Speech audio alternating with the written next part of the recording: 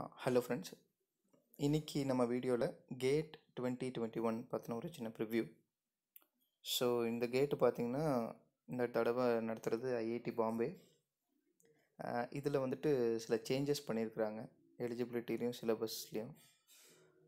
அதை பற்றின ஒரு ரிவ்யூ தான் இந்த வீடியோவில் நம்ம பார்க்க போகிறோம். ஸோ இந்த வாட்டி பார்த்திங்கன்னா தேர்ட் இயர்ஸும் எலிஜிபிள் அப்படிங்கிறதுனால அவங்களுக்கு ஒரு சின்ன கேட்டை பற்றின ஒரு இன்ட்ரொடக்ஷன். ஸோ கேட் மூலயமா நமக்கு என்ன ஆப்பர்ச்சுனிட்டி கிடைக்கும் அப்படிங்கிறது தான் இந்த இதில் சொல்லியிருக்கேன். ஸோ இதில் பார்த்தீங்கன்னா உங்களுக்கு ஹையர் ஸ்டடீஸ் பண்ண முடியும் Indian universities and foreign யூனிவர்சிட்டிஸ்லேயும். And public sector jobs like Indian oil corporation, Bharat petroleum limited, இந்த மாதிரி பப்ளிக் செக்டர்ஸில் உங்களுக்கு ஜாப்ஸ் இந்த கேட் ஸ்கோர் யூஸ் பண்ணி கிடைக்கும். அண்ட் ரிசர்ச் ப்ரோக்ராம்ஸ், பிஹெச்டி பண்ணுறது, எம்எஸ் பண்ணுறதுக்கெலாம் இந்த கேட் ஸ்கோர் வந்துட்டு வேலிடாக இருக்கும். At the same time, research-oriented jobs like research institutions இருக்குது, பார்க்கு அண்ட் டிஆர்டிஓ, இந்த மாதிரி இருக்கிற ரிசர்ச் இன்ஸ்டிடியூஷன்ஸில் உங்களுக்கு கேட் ஸ்கோர் யூஸ் பண்ணி ஜாப் கிடைக்க சான்சஸ் இருக்குது. அண்ட் இந்த கேட்டில் what is new in this gate 2021 என்ன புதுசாக மாற்றங்கள் இருக்குது அப்படிங்கிறது பாருங்கள். இதுக்கு முன்னாடி வரைக்கும் ஃபைனல் இயர் ஸ்டூடெண்ட்ஸ் மட்டும்தான் எலிஜிபிளாக இருந்தாங்க, மினிமம் எலிஜிபிலிட்டி. இந்த வாட்டி தேர்ட் இயர் ஸ்டூடெண்ட்ஸும் eligible to apply for cat. And maximum age limit இல்லை, நம்பர் ஆஃப் அட்டம்ப்ட்ஸ் எவ்வளோ வேணாலும் எழுதிக்கலாம், ரைட். அப்ளிகேஷனும் பார்த்தீங்கன்னா லாஸ்ட் டைம் வந்துட்டு ஒரே ஒரு பேப்பருக்கு மட்டும்தான் ஒரு ஸ்டூடெண்ட் அப்பியர் ஆக முடியும். இந்த வாட்டி 2 பேப்பருக்கு அப்பியர் ஆகலாம். பட் அந்த 2 பேப்பருக்கு அப்பியர் ஆகும்போது அவங்க கொடுக்குற காம்பினேஷனில் தான் நம்ம பேப்பர் சூஸ் பண்ணிக்கணும். ஒரு ப்ரைமரி பேப்பர், இன்னொரு செகண்டரி பேப்பர். அண்ட் சிலபஸ்லேயும் சில சேஞ்சஸ் பண்ணியிருக்கிறாங்க எல்லா டிபார்ட்மெண்ட்லேயும். அண்ட் லாஸ்ட்டாக பேட்டர்ன் ஆஃப் தி எக்ஸாம்லேயும் ஒரு சில சேஞ்சஸ் இருக்குது. அது என்னென்னு ஒவ்வொன்றா பார்ப்போம். இந்த பேப்பர் காம்பினேஷன் சொல்ல இல்லைங்களா, அது பார்த்தீங்கன்னா இந்த இதில் கொடுத்துருக்கேன் பாருங்கள். சிவில் இன்ஜினியரிங் எடுத்துக்கிட்டிங்க அப்படின்னா நீங்கள் secondary பேப்பராக agriculture and planning R environmental science and engineering, இது ரெண்டுத்தில் ஏதோ ஒன்று தான் நீங்கள் சூஸ் பண்ணிக்கணும். லைக்வைஸ் கம்ப்யூட்டர் சயின்ஸ்க்கு நீங்கள் செகண்டரி பேப்பர் மேத்தமெட்டிக்ஸ், அது ஒன்று தான் ஆப்ஷன், ரைட்டுங்களா. அந்த வகையில் நம்ம மெக்கானிக்கல் இன்ஜினியரிங் ஃபோக்கஸ் பண்ணுறது மாதிரி மெக்கானிக்கல் இன்ஜினியரிங் பார்த்தீங்கன்னா இன்ஜினியரிங் சயின்சஸ் அப்படிங்கிற பேப்பர் மட்டும் தான் நமக்கு ஆப்ஷனாக கொடுத்துருக்குறாங்க. ஸோ இப்போ இன்ஜினியரிங் சயின்சஸ் அது எப்படி கம்ப்ரைஸ் ஆகிருக்குன்னு பாருங்கள். இன்ஜினியரிங் சயின்சஸ் அப்படிங்கிறது பார்த்தீங்கன்னா உங்களுக்கு 100 மார்க்குக்கு ஜென்ரல் ஆப்டிடியூட்லேருந்து 15 மார்க்ஸ்க்கு வந்துடும், இன்ஜினியரிங் மேத்தமெட்டிக்ஸ்லேருந்து 15 மார்க்ஸ் வந்துடும். அண்ட் ரிமைனிங் 70 மார்க்ஸுக்கு பார்த்தீங்கன்னா இந்த ஃபாலோயிங் சப்ஜெக்ட்ஸ் இருக்குது இல்லைங்களா, கீழே கொடுத்துருக்கேன் பாருங்கள், பிசிடிஇஎஃப்ஜிஹெச். இந்த ஃபாலோயிங் சப்ஜெக்ட்ஸ்லேருந்து ஏதோ 2 பேப்பர் மட்டும் நீங்கள் சூஸ் பண்ணிக்கலாம். பட் அது என்ன காம்பினேஷனாக வேணாலும் இருக்கலாம். For example fluid mechanics and material சயின்ஸாக இருக்கலாம், அல்லது ஃப்ளூயிட் மெக்கானிக்ஸ் ஆர் சாலிட் மெக்கானிக்ஸாக இருக்கலாம். Any 2 combinations. ஒவ்வொரு சப்ஜெக்ட்லேருந்து உங்களுக்கு 35 மார்க்ஸுக்கு கொஷின்ஸ் வரும். அந்த 35 மார்க்ஸ் பார்த்தீங்கன்னா 1 and 2 மார்க்ஸ் ரெண்டுமே கலந்து தான் வரும். ஸோ அப்போ 2 சப்ஜெக்ட் நீங்கள் சூஸ் பண்ணும்போது 2x35 70 மார்க்ஸுக்கு உங்களுக்கு அந்த டெக்னிக்கல் சப்ஜெக்ட்ஸ்லேருந்து வந்துடும். ரிமைனிங் 30 மார்க்ஸ் வந்து general aptitude and engineering mathematics. And என்னென்ன இம்பார்ட்டன்ட் டேட்ஸ் இந்த கேட் 2021 பொறுத்து என்னென்ன இம்பார்ட்டன்ட் டேட்னு பார்த்துக்கிட்டிங்க அப்படின்னா, ஆன்லைன் அப்ளிகேஷன் ஸ்டார்ட் பண்ணுறது 14th செப்டம்பர். இந்த இயரில் 14th செப்டம்பர் தொடங்குறாங்க. எப்போ லாஸ்ட் டேட்டு பார்த்தீங்கன்னா 30th September. Last date with fine பார்த்தீங்கன்னா 7th October. And admit card வந்துட்டு உங்களுக்கு இது பண்ணுறது பார்த்தீங்க அப்படின்னா 8th ஜனவரி, நெக்ஸ்ட் இயர் ஜனவரி 8th உங்களுக்கு அட்மிட் கார்டு ரிலீஸ் பண்ணுவாங்க. அண்ட் டேட் ஆஃப் எக்ஸாம் பார்த்தீங்கன்னா first week of February and second week of February next இயரில். இந்த தடவை தான் பார்த்தீங்கன்னா ஃப்ரைடேவும் எக்ஸாம் கண்டக்ட் பண்ணுறாங்க. அதாவது 5th February and 12th February வந்துட்டு ஃப்ரைடே. ஏன் இந்த வாட்டி ஃப்ரைடே கண்டக்ட் பண்ணுறாங்க அப்படின்னா 2 விஷயம்.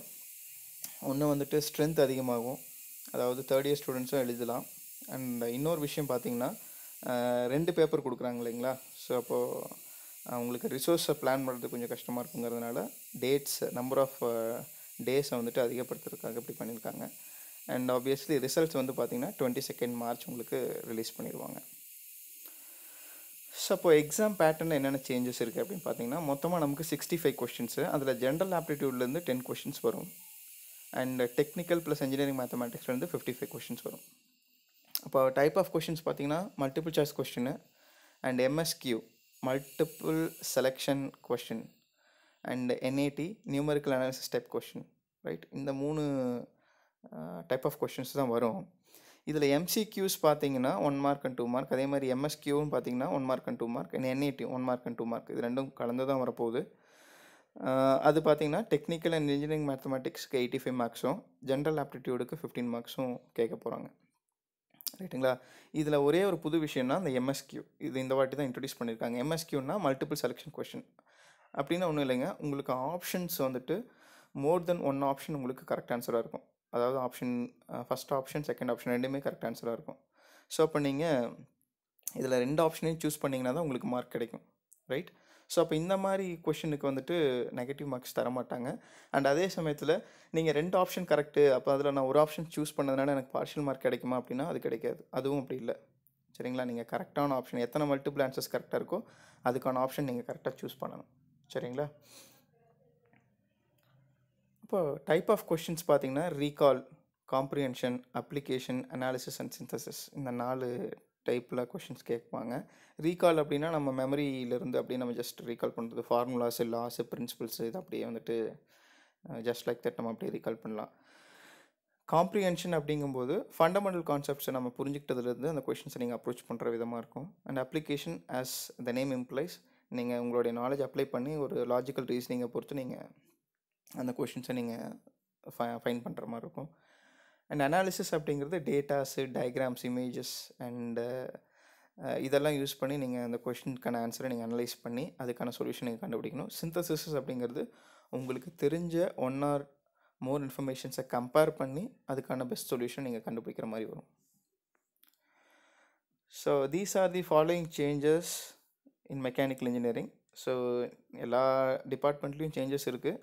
நம்ம இந்த சேனலில் மெக்கானிக்கல் இன்ஜினியரிங் ஃபோக்கஸ் பண்ணுறதுனால மெக்கானிக்கல் இன்ஜினியரிங் மட்டும் நம்ம பேசுகிறோம். ஸோ இதில் பாருங்கள், இன்ஜினியரிங் மெக்கானிக்ஸில் ஃப்ரிக்ஷன் அப்படிங்கிற போர்ஷன் இன்க்ளூட் பண்ணியிருக்காங்க. அண்ட் அது கூட சேர்ந்து allied rolling friction, belt friction, pulleys, clutches எல்லாமே இருக்குது. என்ன போர்ஷன் ரிமூவ் பண்ணியிருக்காங்கன்னா கொல்யூஷனை மட்டும் ரிமூவ் பண்ணியிருக்காங்க. அண்ட் ஸ்ட்ரென்த் ஆஃப் மெட்டீரியலில் concept of here centre include பண்ணியிருக்காங்க and nothing has been remove. Theory of machines and machine டிசைனில் எதுவுமே இன்க்ளூடும் பண்ணல, டெலிட்டும் பண்ணல. Versus fluid மெக்கானிக்ஸில் basics of compressible fluid அப்படிங்கிறது இன்க்ளூட் பண்ணியிருக்காங்க. அண்ட் என்ன போர்ஷன்ஸை ரிமூவ் பண்ணியிருக்காங்க அப்படின்னா மேனோமெட்ரி அண்ட் பயோஎன்சி. மேனோமெட்ரி அண்ட் பயோஎன்சி அப்படிங்கும்போது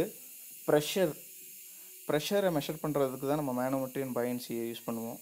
ஸோ கண்டிப்பாக ஃப்ளூயிட் மெக்கானிக்ஸில் ஃப்ளூயிட் ஃப்ளோ இருக்கும்போது ப்ரெஷர் மெஷர்மெண்ட்டை ரிலேட்டடாக நமக்கு ப்ராப்ளம்ஸ் வரத்தான் செய்யும். அதனால் அதை கம்ப்ளீட்டாக ஒதுக்க முடியாது, இந்த வேர்ட்ஸை மட்டும் தான் நம்ம ரிமூவ் பண்ணியிருக்காங்க. ஸோ அதை நீங்கள் கான்சன்ட்ரேட் பண்ணி தான் ஆகணும். லைக்வைஸ் ஹீட் ட்ரான்ஸ்ஃபரில் எதுவும் ஆட் டெலிட்டும் பண்ணல. தெர்மோடைனமிக்ஸ் அண்ட் அப்ளிகேஷனில் ஸ்டீம் அண்ட் கேஸ் டர்பைனை இன்க்ளூட் பண்ணியிருக்காங்க. Nothing has been remove. Material சயின்ஸ்லேயும் எதுவும் ஆடாக ரிமூவ் பண்ணல. ப்ரொடக்ஷன் டெக்னாலஜியில் abrasive machining process, CNC machines and CNC program include பண்ணியிருக்காங்க. And nothing has been remove. Similarly metrology and inspection அப்படிங்கிற டாப்பிக்கில் பார்த்தீங்கன்னா கான்செப்ட் ஆஃப் சிஎம்எம், அதாவது கோஆர்டினேட் மெஷரிங் மெஷின், அதை பற்றின சப்ஜெக்ட்ஸ் இன்க்ளூட் பண்ணியிருக்காங்க. வேறு கேஜ் டிசைனை ரிமூவ் பண்ணியிருக்காங்க. And computer integrated மேனுஃபேக்சரிங்கில் additive manufacturing அப்படிங்கிற டாபிக் இன்க்ளூட் ஆகிருக்கு. And nothing has been remove. Similarly லாஸ்ட்டாக இண்டஸ்ட்ரியல் இன்ஜினியரிங்கில் பார்த்தீங்கன்னா லீன் மேனுஃபேக்சரிங் அப்படிங்கிற சப்ஜெக்ட்ஸ் இன்க்ளூட் பண்ணியிருக்காங்க. And nothing has been removed. So lean மேனுஃபேக்சரிங்க்கு நிறைய பேர்த்துக்கு எக்ஸ்போஷர் இருக்காது, இருந்தாலும் அது பார்த்திங்கன்னா உங்களுக்கு வேஸ்ட்ஸ் எல்லாம் எப்படி ரெடியூஸ் பண்ணலாம் அப்படிங்கிறதுக்கான ஒரு டைப் ஆஃப் பேப்பர், அதுக்கான சில டூல்ஸ் எல்லாம் இருக்குது. ஸோ அதுவும் இந்த வாட்டி இன்க்ளூட் பண்ணியிருக்காங்க. It is one of the industrial engineering subject தான் லீன் மேனுஃபேக்சரிங். ஸோ அதை இன்க்ளூட் பண்ணியிருக்காங்க. ஸோ இந்த வாட்டி பார்த்திங்கன்னா உங்களுக்கு கொஞ்சம் போர்ஷன்ஸ் வந்துட்டு அண்டர்ஸ்டாண்ட் லெவல் கொஞ்சம் அதிகமாக இருக்குங்கிற மாதிரி எலாபரேட் பண்ணியிருக்காங்க. ஸோ அதுதான் ஒரு விஷயம்.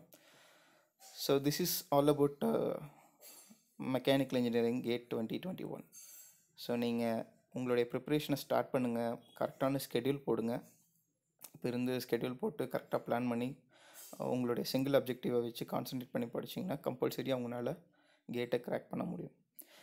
ஸோ உங்களுக்கு இந்த ஃபாரின் யூனிவர்சிட்டிஸில் எப்படி என்னென்ன யூனிவர்சிட்டிஸ் உங்களுக்கு கேட் மூலயமா கிடைக்கும் அப்படிங்கிறத பற்றின இன்னொரு வீடியோ வேணும், இன்னொரு தகவல் வேணும் அப்படின்னா அதை நீங்கள் கமெண்ட்டில் எனக்கு மென்ஷன் பண்ணுங்கள். அதை பற்றின நான் எலாபரேட்டட் வீடியோவும் நான் போடுறேன். Right, start preparing. உங்களால் முடியும், கண்டிப்பாக நீங்களும் வெற்றி பெறுவீங்க. தேங்க்யூ.